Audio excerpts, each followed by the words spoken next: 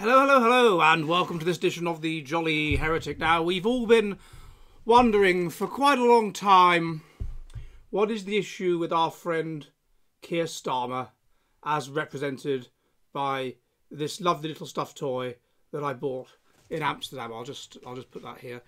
What is the issue with Keir Starmer? And why is it that he got so uptight and so angry and triggered by those riots, by those working class manly blokes, some of them with their shirts off? Why was it that he was so upset? What is it about him? There's something he's hiding. There's something not quite right. There's something false. I've done a video on the parentalisation. I've done a video on the entitlement and the narcissism as a way of dealing with his negative feelings. I've done a video on the way that he doesn't feel he can express emotion, and there wasn't much room for expressing emotion in his house. But there's something he's holding back. And we finally, I think, realised what it is. And that is that he is as gay as a window, and as gay as a banana, as gay as a bicycle. And I'm just going to lay out why I think that's so. Before that, could you please subscribe? Could you subscribe here, and could you subscribe on my Substack, thejollyheretic.com, where if you like what I do, you can support me for the cost of a pint of beer a month, and where I put in-person interviews, I put full videos, I put all my most base stuff I can't put on YouTube. Okay, back to the video. But please subscribe. Okay, so I think it's finally unravelling. I find it amazing, although it is, I suppose, Congress in my book, The Past, the Future Country, the Coming Conservative Democratic Revolution. It's Congress with what I call the Rayner effect, which is that the left, the white left, are getting stupider and stupider and stupider, because among white people, among the more intelligent white people, the big predictor of fertility is conservatism, the big predictor of sterility is leftism. So therefore, the right are getting stupider, but the left are getting stupider quickly. And I think the unravelling of this government and the fact that they thought they could get away with this kind of corruption, they thought they could get away and just brush off the scrutiny, shows their amazing stupidity. But it's finally coming out. It seems that Keir Starmer is gay, or at the very least bisexual, and has been having a relationship with this Lord Ali, who you may remember was the person whose house he had to stay in for 6 weeks because of his son's GCSEs, and so his son wasn't disturbed by journalists, despite there being a library down the road and whatever. And so that's why they had to stay there, and that's why he had to be at Lord Ali's house for some reason during the coup, in order to give a speech on TV, and he had to make the background look like it was his house when it wasn't, and none of it adds up. And Lord Ali, by the way, absolutely plays for the other team and is known to, is known in the area as the Lady of the Manor.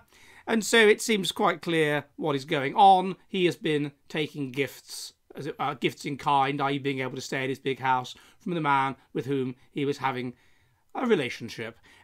It's obviously not true. There's been speculation online. By the way, you have the Spectator and the Mail Online talking about Ali's love affair with the Labour Party. Nudge, nudge, wink, wink. It's obvious what they are alluding to. We have Katie Hopkins and Simon Webb who's come out and asked the question, is he gay?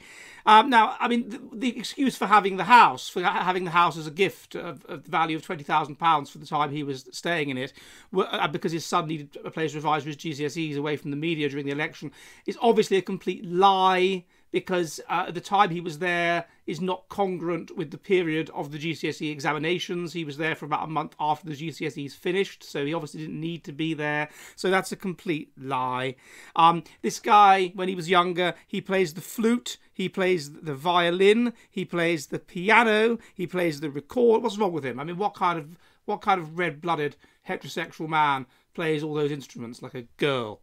I mean, he was triggered, as I said, by those masculine Rotherham working class men with their shirts off. He took the knee during the race riots, the George Floyd riots. He goes on LGBT marches, and most damning of all, he didn't get married till he was 45.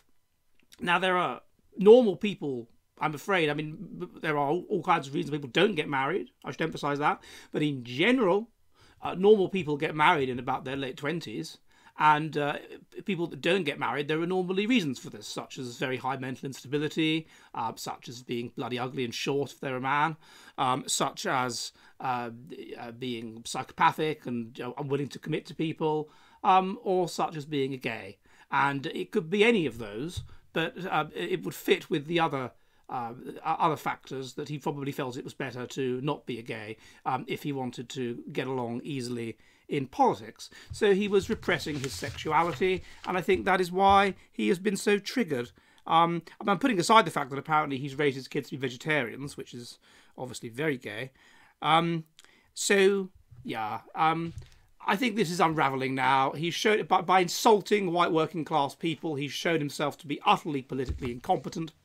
His chancellor was perfectly happy to accept massive amounts of gifts of free clothes and put it down as something that was unclear. She didn't put it down directly as basically frocks, which is what it was.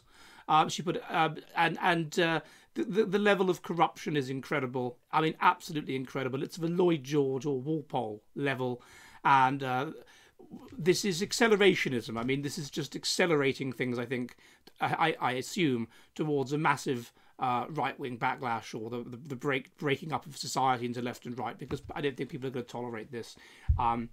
The Prime Minister, it's true, okay, yeah, okay, the Conservative Party delivered the first non-white Prime Minister in the form of Benjamin Disraeli. They delivered the first woman Prime Minister in the form of Margaret Thatcher.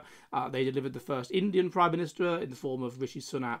But the Labour Party seems, well, putting aside the Earl of Rosebery, we're not sure about him, but the Labour Party appear to have delivered us the first,